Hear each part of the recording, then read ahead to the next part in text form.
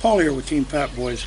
I got an email asking me how to keep from having backlashes, bird's nest, overruns, whatever you want to call it. Let me say, at first, there's no way to stop it altogether. It happens even to the pros. If they tell you that they don't, they're lying. But with a bait caster reel,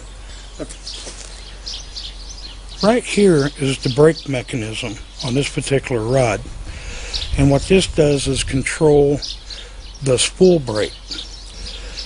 You would turn this counterclockwise until the weight slowly lowered to the ground. That's how you set the brake on these, and I'll show you an example with a 5-ounce weight on my Aguma reel.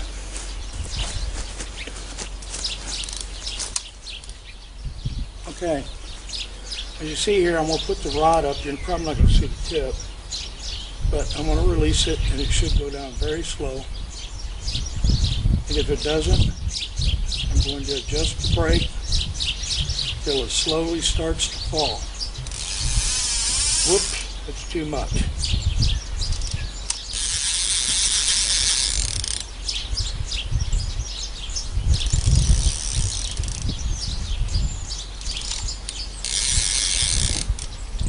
Okay, so what happens when I unlatch it here, the weight should slowly go to the ground.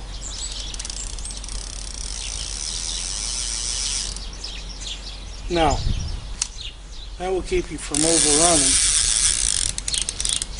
So when you cast, I'm not going to cast this real far because I don't want to get it all tangled up in the trees. But if you notice, no overrun.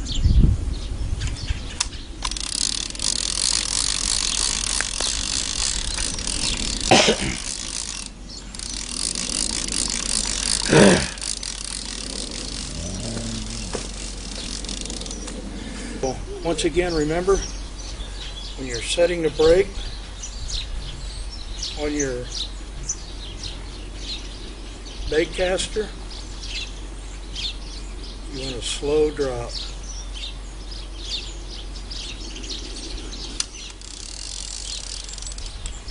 So if that doesn't answer your question, I'll try to make something a little more detailed. But until then, if you ain't fishing, you ain't living.